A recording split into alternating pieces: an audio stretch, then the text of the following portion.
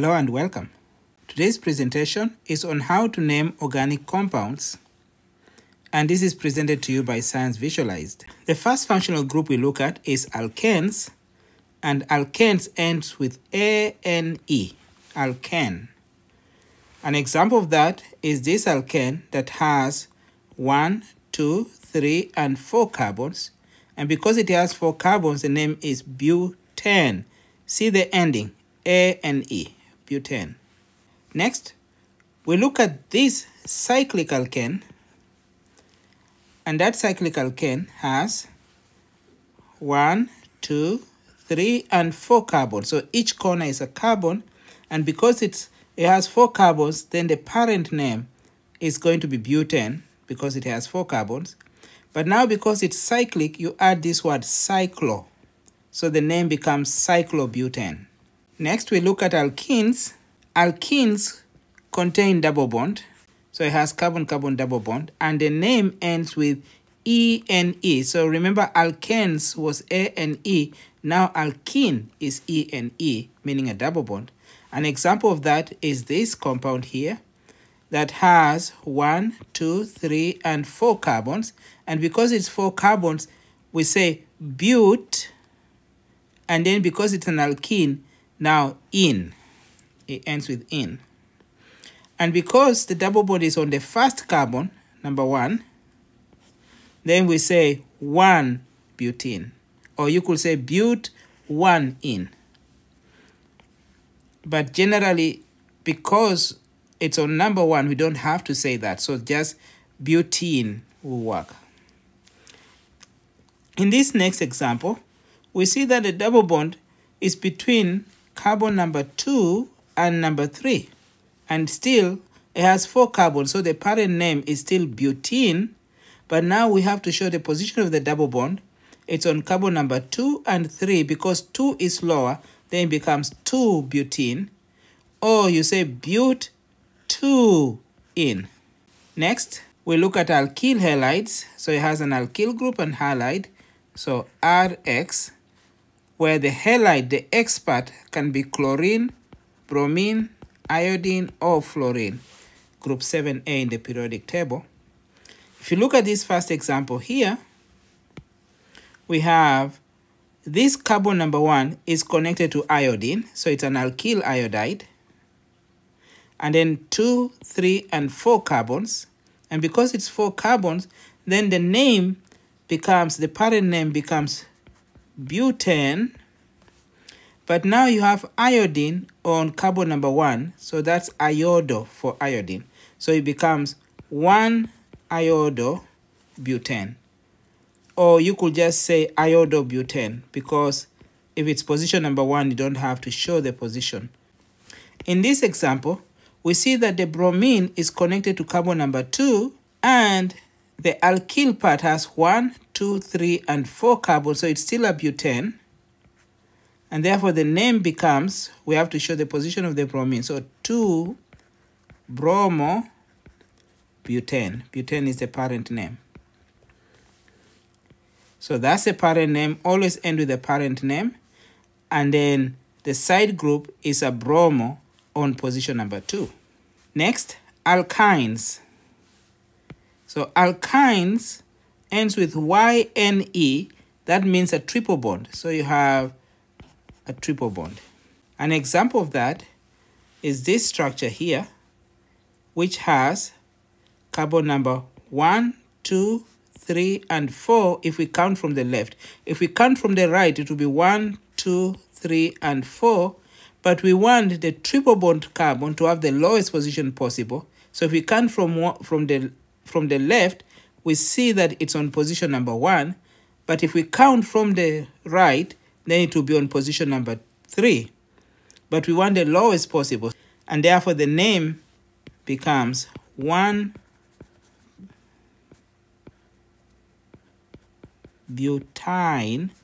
or but-1-ine.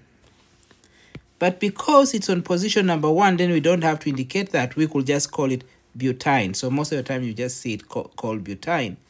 But if you look at this next example, the position of the triple bond is not on carbon number 1, and therefore we have to show the position on the name.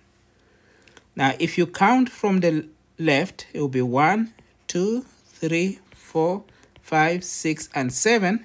But if we count from the right, it will be 1, 2, 3, 4, 5, 6, and 7. So we see from the right, the triple bond will be on position carbon number 4, but counting from the left, it will be on position number 3. So the counting from the left wins, and therefore the name of that will be 3. And then because it has 7 carbons, that's heptane. So 3 hep, instead of N, A and E is for alkane, so it becomes heptine, because now we're dealing with triple bond. Or you could just say hept 3-ine. Next, alcohols, and alcohols have OH group. So if you look at this example here, we see that it has carbon 1, 2, 3, and 4. So it has 4 carbons, and because of that, the name becomes butane. And then, because it's an alcohol, the OH, you change the E, so butane, you change that and replace that with ol. And now the name becomes butanol. And because it's on position number 1, we could say 1-butanol, or we don't have to show that one. Or you could say butane 1-ol. Now let's look at the next structure, this one here. If we count from the right, we have carbon number 1, number 2. So the OH is on carbon number 2, and then 3 and 4. So because it has 4 carbons, it becomes butane. And then we show the position of the OH, so 2-ol. So butane 2-ol. Or you could say 2-butanol. Next functional group is ethers. Ethers contain carbon-oxygen-carbon bond.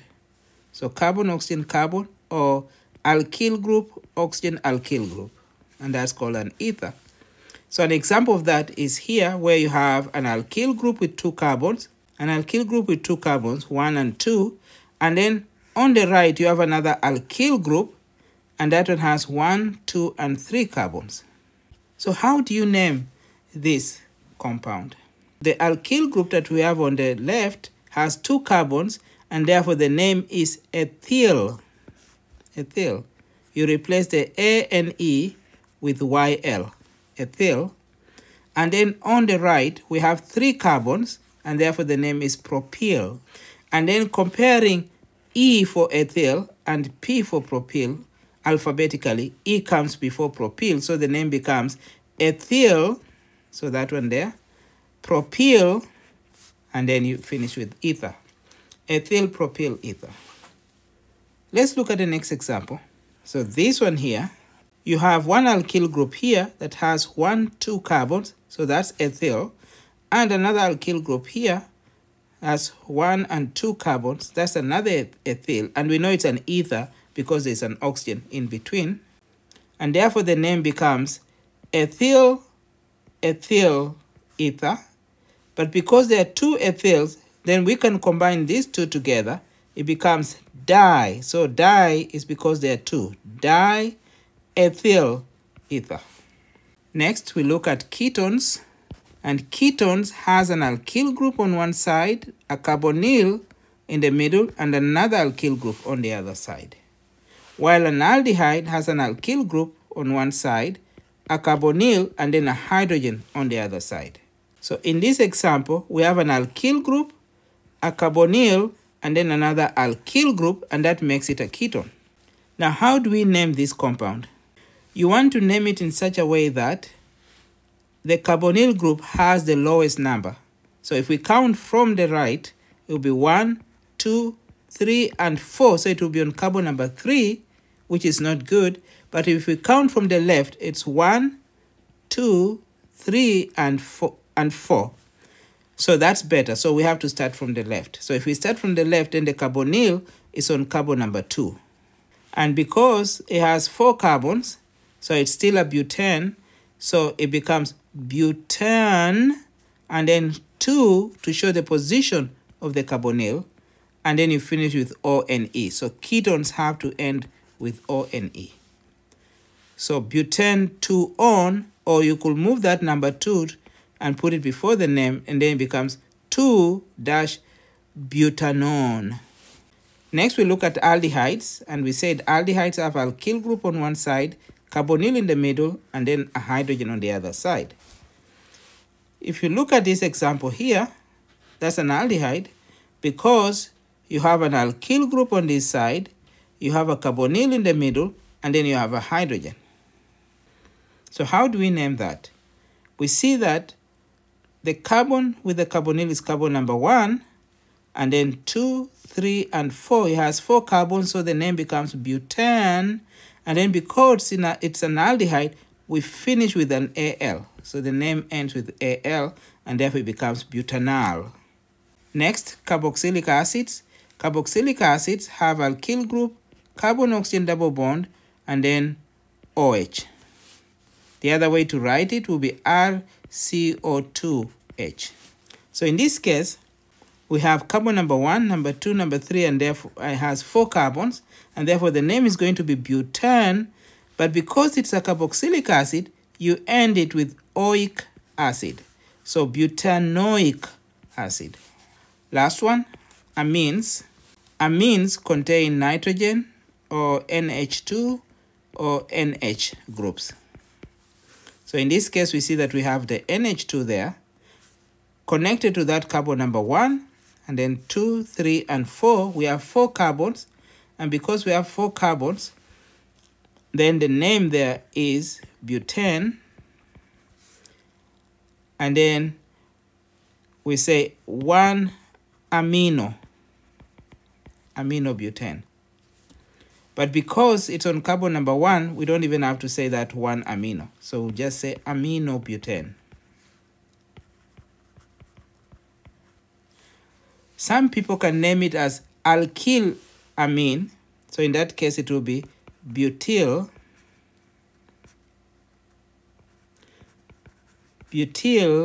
amine.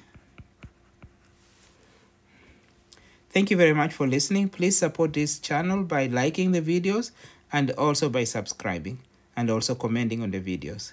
Thank you.